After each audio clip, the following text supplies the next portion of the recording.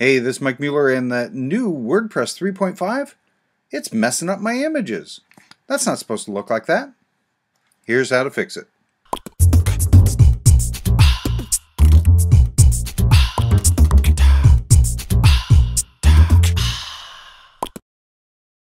So, after I updated to WordPress 3.5, I went back and I looked at some of my older posts. So this is back in September 5th. This is an image, and you know what? It's working just beautifully. But you know what? This one, for some reason, isn't working right on this particular post. And I don't know why. So here's how to fix it. Very simply, go over to your edit post. And in the post, we're going to go down and see that's what it's supposed to look like. Well, it obviously doesn't. So, very simply, go over here, edit the image, and okay, that all looks fine, right?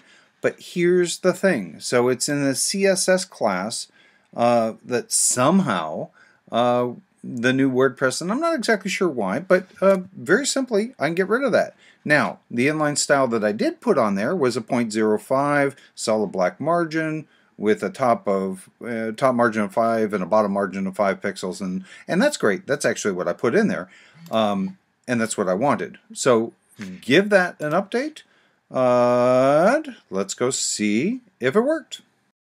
And there it is. That's what we were looking for. So unfortunately, don't know exactly why. Maybe they'll fix it.